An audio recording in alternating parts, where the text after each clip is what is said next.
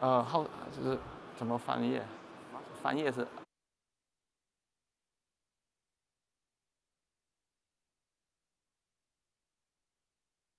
Hello, everybody. I'm Chen Zifeng from CSI, that is China Electronics Standardization of Institute. And in the next 10 minutes, I will share something about our Chinese open standards.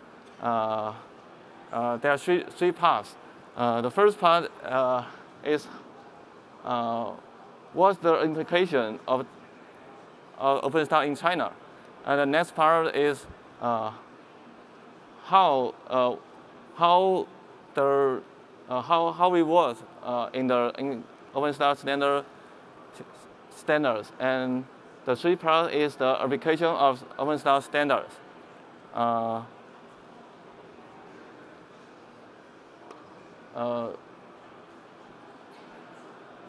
First of all, I will introduce our research institutes. Our institute research major in the IT fields, include the standard testing and building stack ecosystem. And our team's major work is cloud computing and build open source communities and support the government and industries. Now I come to show the cloud computing markets in China. From the first figures, we can see that it is estimated that to the 2019, the scale of cloud computing industry will be reached 430 billion yuan by the 2019. And in China, more and more IT system infrastructure are training into cloud, especially in government and financial industries. And so the private clouds in China will continue to maintain rapid growth. In the 1980s, it's estimated that the private clouds, the growth of private clouds is the 27%, the growth rate of the private cloud. And this slide will show the main cloud technology applying in China. The open source in China is dominated at 7%, especially in the China telecoms, China mobiles, and Tencent, etc. And OpenStack is more popular and matures, become the mainstream in the private cloud markets.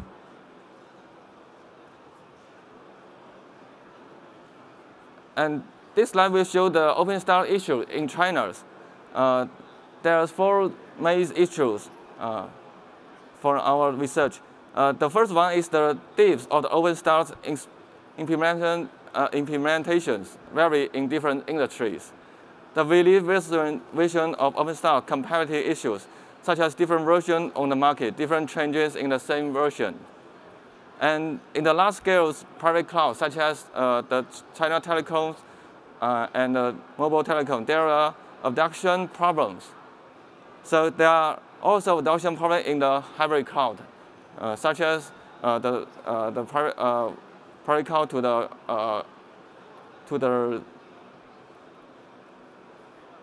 the private cloud or the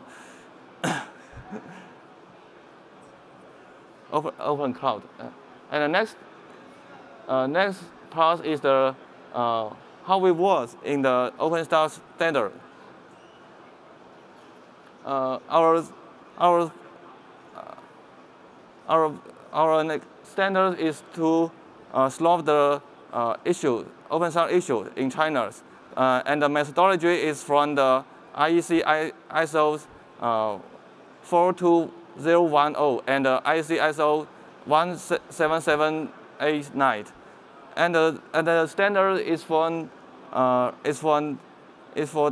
4 views: the user views, functional views, implementation views, deployment views.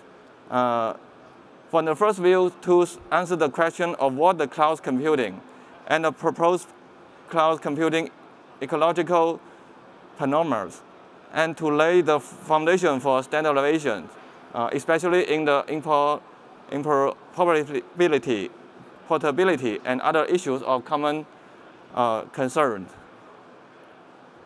And the version 1 of our standards is to document the OpenStack implementation through the function views and describe the application functions through the practice and provide the basics for technology realization.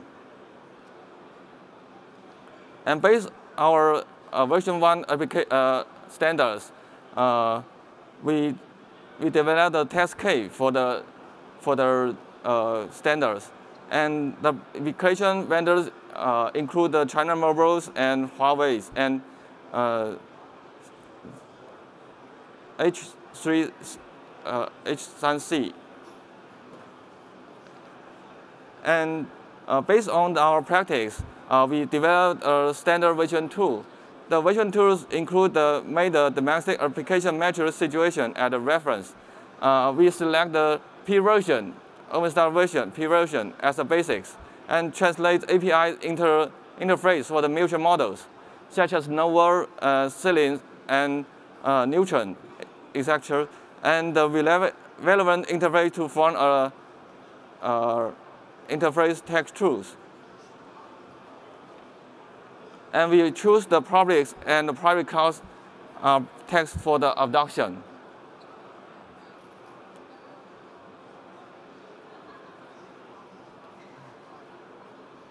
And the next part, we have our partners, Heruan, to introduce the 3+.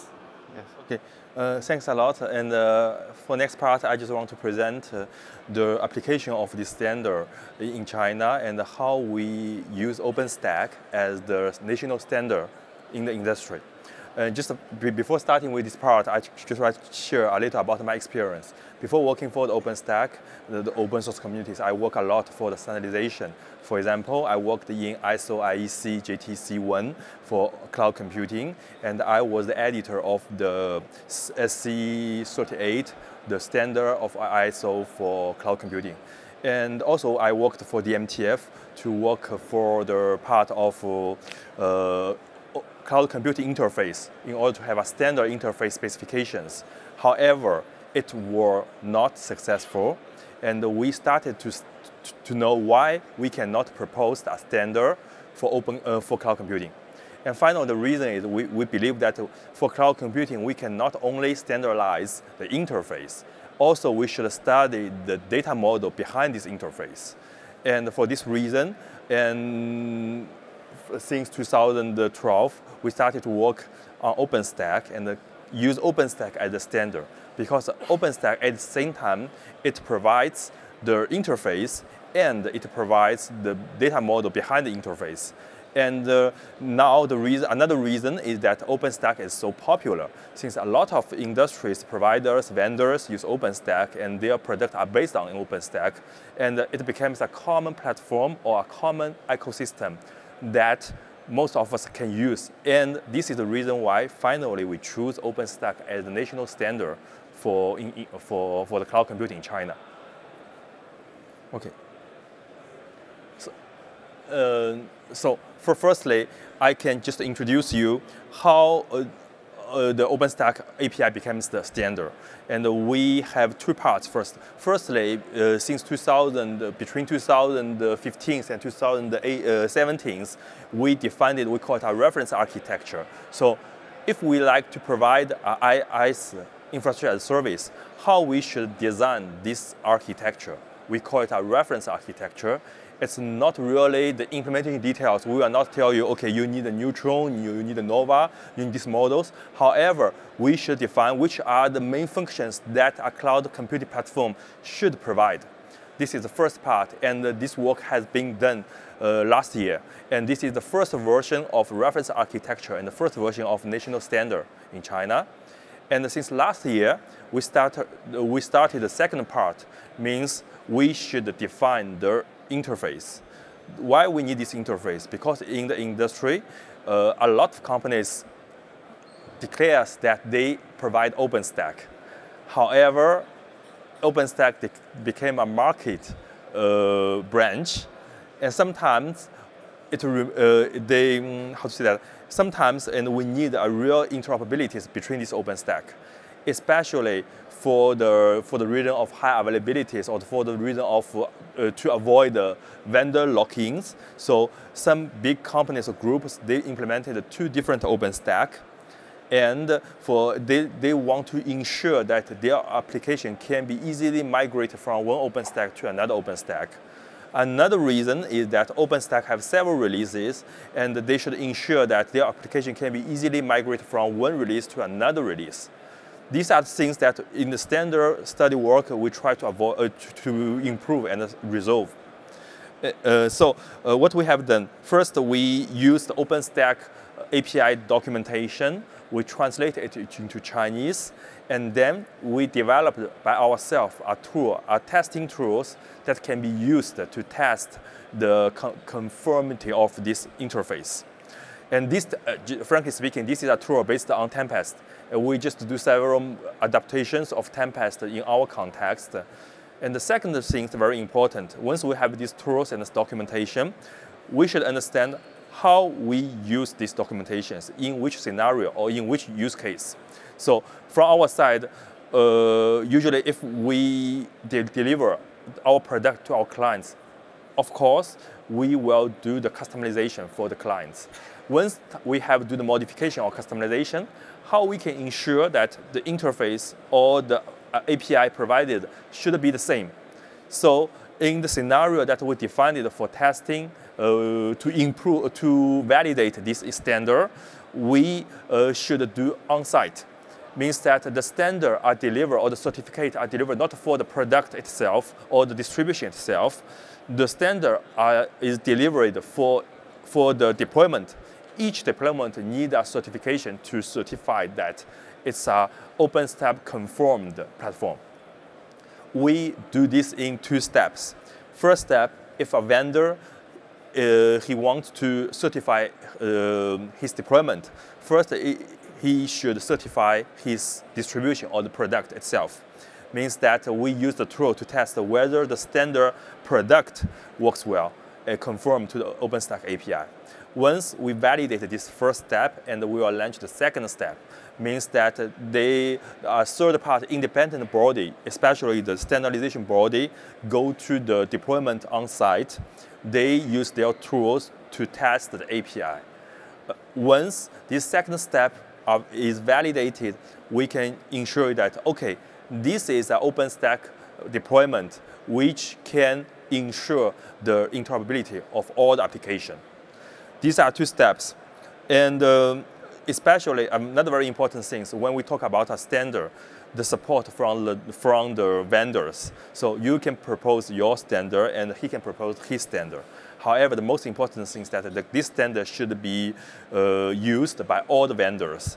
And this is the main reason why finally it's the national body who provided and do this job, because once they do this job and all the vendors should respect this standard. This is why we call it the main Chinese local provider cloud providers now and will support it. And the first certification will be distributed to all the vendors, not all the vendors, all the certified vendors next month. First very important thing is that we do this job in China as the standard tools for all the vendors in China. However, we also want to upstream this work to the OpenStack communities. Especially now, we worked a lot with the interop team together. First things, because we use their tools, and we think it's important that we should synchronize between our work and the interop teams. The second thing is also we developed by ourselves some new tools, fix several bugs in the Tempest, and this week we would like to upstream to the OpenStack communities. And this is the ongoing work, and this week we have the meeting with the interoperability team of OpenStack together. And at the end, what we hope is that once we certified a deployment of OpenStack, it's certified at the same time by the Chinese Standardization National Body and OpenStack Foundation.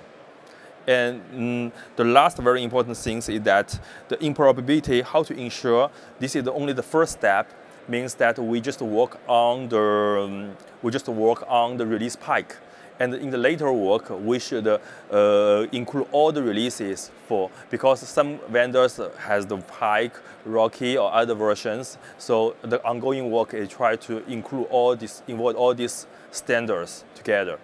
And that's all for the presentation. I don't know if you have some questions. We have to remain 5 minutes. Okay.